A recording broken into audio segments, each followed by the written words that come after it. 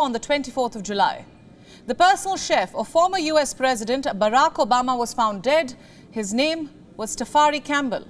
He was 45 years old. Was it an accident? Or did something sinister happen? Social media is filled with theories, including the claim that Campbell was secretly writing a tell-all book on the Obamas. They say that the story isn't all that black and white. They're asking several questions. Some conspiracy theorists are also pointing at Campbell's Instagram. It has videos of the chef swimming. All these drowning chef stories seem off. This is whom he is referring to, Walter Shabe. He too used to be a White House chef. In 2005, then President George W. Bush fired him. He was found dead some days later.